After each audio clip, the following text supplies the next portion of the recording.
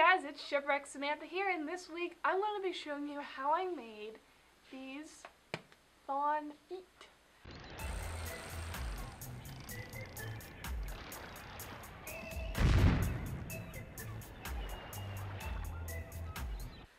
They were so fun to make, and it took a few days to do. They're really fluffy and soft. I added lots of fur to them, and I'll show some pictures of what it actually looks like in the video, of course. So this is what they look like right here. Now, at the beginning, what I did is I got a pair of platform heels from Goodwill. They had a really strong sole, and they had a wood base with a strap. And let me see. You can see this is where the heel goes, and my toes go down in here.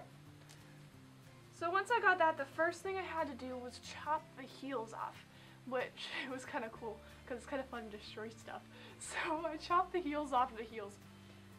Chop the heels off the heels. And then I could start shaping it.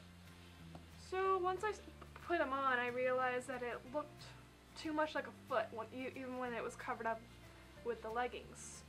So the next thing I did, see if I can show it. So now the structure I have was just the shoe with the foam on top. Now I need to work on the hoof. So what I had to do for the hoof was take two layers of wood. I did 2 layers only because the wood wasn't very thick. If you have like a 2 or 4 inch thick wood, you should be fine. Put those together, and I screwed through the shoe into the wood, made sure it was really secure. Then the next thing I had to do was sculpt around that wood to make the hoof shape. I heard that pool noodle worked pretty well because it's strong and it melts under hot glue temperatures, so you could kind of shape it the way you wanted it. So I tried it. It didn't work out like I wanted. I still got the shape, a basic shape of what I wanted. And it is pretty strong, but it wasn't smooth enough for me to just paint it like it was. So what I did was I took some thin fabric and I stretched it really tight across this. So this is all covered in fabric. It was really tight and really stretched.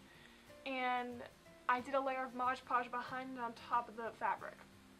After I did that, I went ahead and painted it and did a few more layers of Mod Podge. I did a ton of layers because this is going to be the ground and I didn't want the chip to paint.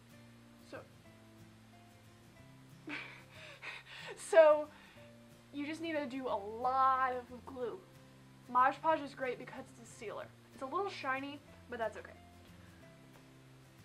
At this point, I was able to glue on the leggings, so I just glued around the rim, and all that's left was add the fur. So this isn't actually fur like you'd find on a yard of fabric.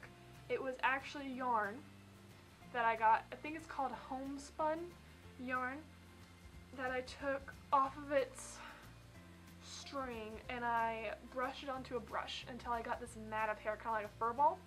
And then I would do an area of hot glue and glue it on. Then I would brush out the leftover fur.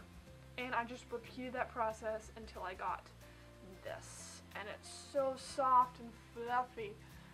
That was the basically what I did. It took a few days to do. If you are doing this, please keep in mind to be careful because I did have to use power tools to do this, and I had some help because I don't have a lot of experience with power tools, but I definitely recommend having help with this project because you need to be careful.